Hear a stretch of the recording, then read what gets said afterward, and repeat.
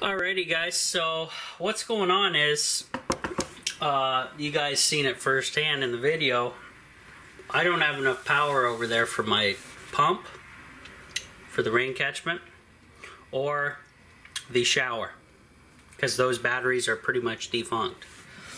So what I'm going to do back here is I got some wires that I'm going to hook up to the heavy gauge wires that used to run this part of the trailer but are still up in the ceiling. I'm just going to hook them on there, do a rewire back here and back there, and I'm basically going to make a little bus bar set up over there where I'm sending power from these batteries that away to run my pumps and to run the shower and lighting.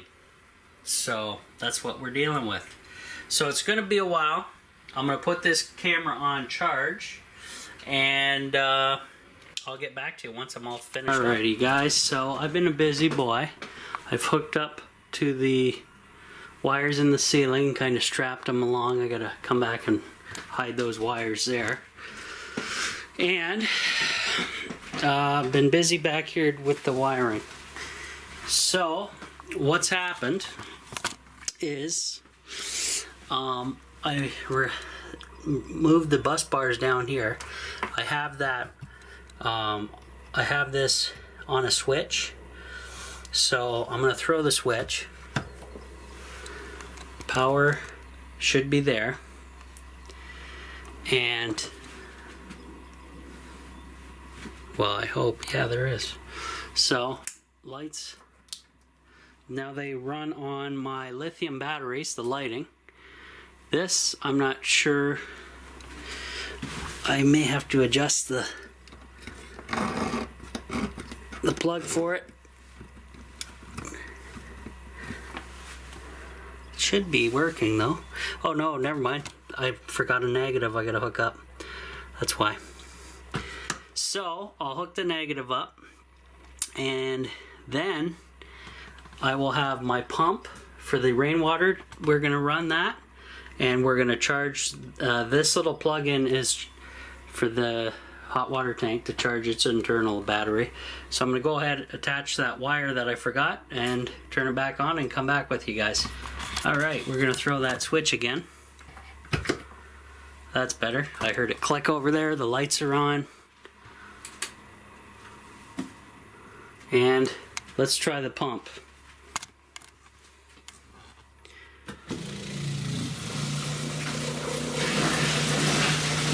That's a lot better, isn't it? All off of the lithium iron phosphate battery. Now, let's try the shower again. Uh-oh. Maybe I gotta let that charge for a while. I don't know why the pump's not turning on, and that's not a good thing, folks. Because without that, it'd be a damn cold shower, I'm afraid. So at least this water will be moved up and ready to be used, and that will solve that. Let's go take a quick look, see how our power is going. Now that I have a fridge on and everything else, we'll see how much drain we're putting on the system. So 13, bringing in 2.6 reamps, and we're at 13 volts. And I can actually kill these lights to help conserve some power. Not that I need them. Turn these lights out too. And yeah, pretty sweet, pretty sweet. Because I don't normally have to run the pump a whole lot. It's just when I'm moving water from the bottom to the top, and then we're good to go. Now,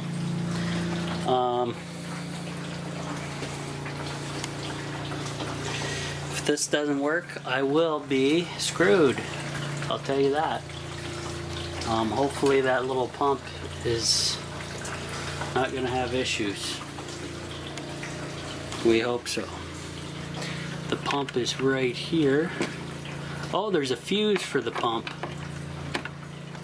Pump fuse. Let's take that apart. I bet I blew the pump because of all the nonsense going on, so we'll go check that. Guys, we did blow a fuse on the pump. Now I have to somehow find a replacement. I'm having a hard time reading what the amperage is for this.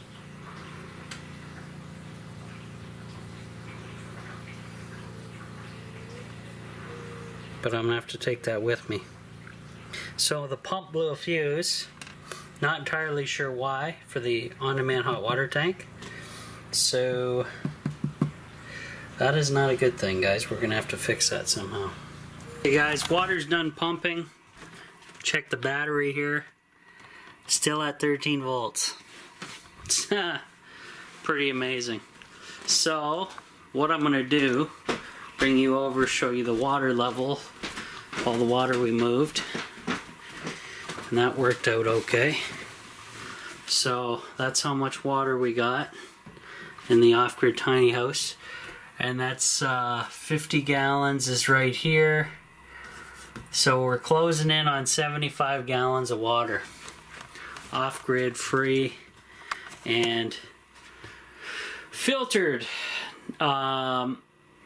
It still has, you know, it's been treated with bleach, so like I say, I always tell everybody, not for drinking unless you throw it through a Berkey filter, Gravity Berkey, or a Pro Pure, or a Sawyer Mini, or something like that to make it edible. I'm sure it won't hurt you too bad though if you do get some in you. Like I say, I'm using it for showers, cleaning clothes, washing hands, brushing teeth is okay with it. And this guy I'm letting charge up, and we have to go find that fuse before the stores close, before the long weekend hits. Oh my. So I'm gonna leave that window open and let things do what they do, and I'm gonna have to go on a run looking for a fuse. Now I remember seeing a small fuse somewhere here, so I'm gonna look through some stuff before I head out, but I don't want to take too long because stores may close and then I may be screwed for the weekend. So be back in a bit.